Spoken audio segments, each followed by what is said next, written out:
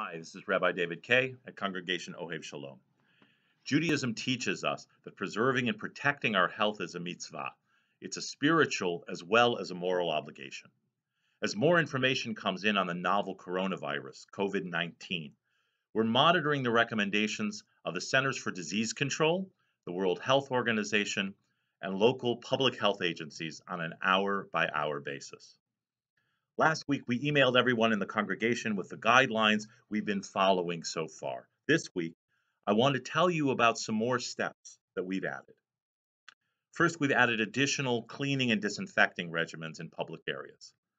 Second, we want you to know that services will be held this evening at 7:30 p.m., tomorrow morning, Saturday at 9:30 a.m.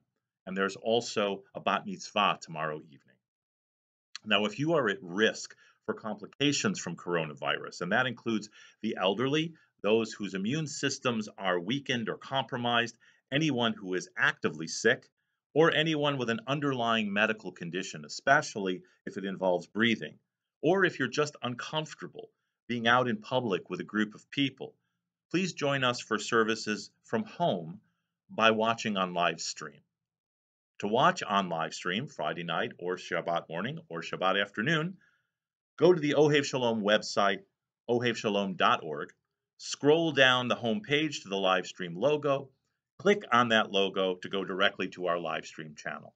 You can also access the COS live stream channel at livestream.com/Ohev Shalom. For those of you who will be attending services in person, we ask you to refrain from hugging, kissing, and handshaking.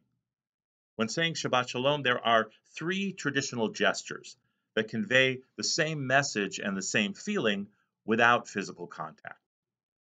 There's the Middle Eastern custom of placing a hand over your heart. There is the Asian custom of placing palms together. And there is the Vulcan custom of live long and prosper. Please also refrain from kissing the Torah scroll, both during the procession around the sanctuary and if you're called for an aliyah. On Friday night, Erev Shabbat services are going to be held in the sanctuary, a larger space that allows those attending to spread out more if they feel the need to. Finally, there's the question that's foremost on everyone's mind. What about the food? We're suspending Oneg Shabbat on Friday nights for the time being, beginning tonight. However, Kiddush lunch on Shabbat morning will continue for the time being, with several important changes. Number one, our in-house kitchen manager and our outside approved caterers are following additional protocols to ensure safe handling and preparation of all food. Second, all food will be served to you individually by gloved staff and volunteers, cafeteria style. Please do not take anything from the table yourself or replace anything on the table after a server has given it to you. If you requested something and it turns out you don't like it or you don't want it, just discard it. And third, food service will begin only when all of the servers are in place. Please do not enter the ballroom or start taking food before services have completed. The servers are in their place, and we let you know it's time to get into the line. And again, please do not take anything from the table. It may take a little longer to get through the line to get your lunch, so we appreciate your patience. Our staff and lay leadership are in an ongoing conversation, and we're making adjustments daily as more and more information becomes available. Your health and your well-being, physically and spiritually, are our top priority.